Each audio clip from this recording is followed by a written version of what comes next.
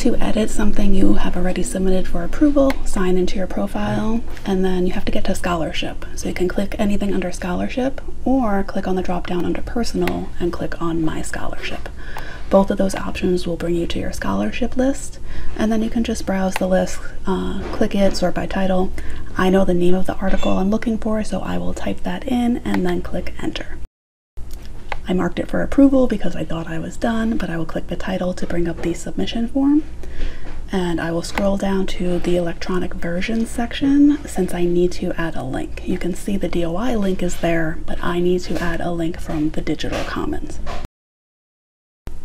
I go to the digital commons, I copy the link in the URL bar because that is a permalink, and then I go back to my submission form. I can click on the link to add a DOI. Oh wait, I have to go back because it's open access. I wanted to check the CC license.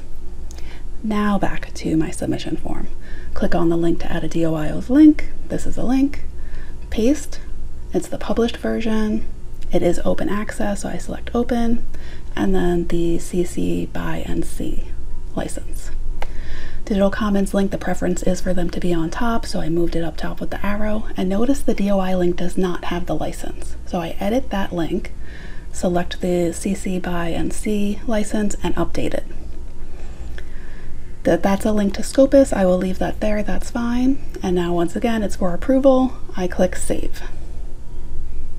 Going back to my list, you can see it's still there, still for approval. Somebody will approve it, and then it'll be visible.